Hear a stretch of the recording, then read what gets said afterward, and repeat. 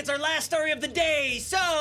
This is it! Now, we all know it's nothing like getting called into work on your day off. Ooh. You know what I'm saying? What? Well, for one lucky Ghostburger employee named Brittany, coming into work on her day off turned out to be one of the most memorable days of her life.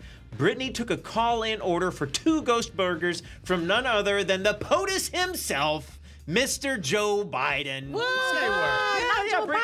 Brittany said, not Joe Byron. Brittany said, I got a little starstruck when I answered the phone, and I'm normally not like this because I heard the voice, and I'm like, no way. Oh. Not only did the president order a burger for himself, he ordered a burger and fries for Vice President Kamala Harris as well. Oh, How cool is that? That is cool. too much pressure. That's crazy. Then he called himself. He don't got no assistant. Right. You want to make it the best burger possible because Joe Biden is a man of a certain age. You don't want to salt it down too heavy and, like, you know, take that man out. Because he already looked like he be hanging on by a thread, man. I hope she gave Joe Byron an impossible meat burger. It's hard to say. I hope this episode airs soon enough. Because, like, yo, just like sometimes it just looks like he is hanging on by a thread. First of all, I mean, Dish Nation, y'all ain't have Joe Byron calling him. When y'all gonna have the president, somebody, Barack or somebody We call don't us? have burgers, honey.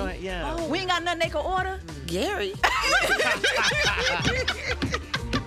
Hey, don't forget to hit us up on social media. We're on all these platforms at Dish Nation. We'll see you there.